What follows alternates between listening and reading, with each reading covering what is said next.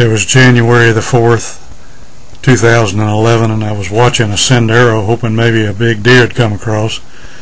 A couple of coyotes walked out in the sendero, and they were small, probably this year's pups, about 400 yards away, and you can see that one of them is just chasing himself to death. I mean, he is just running around in circles.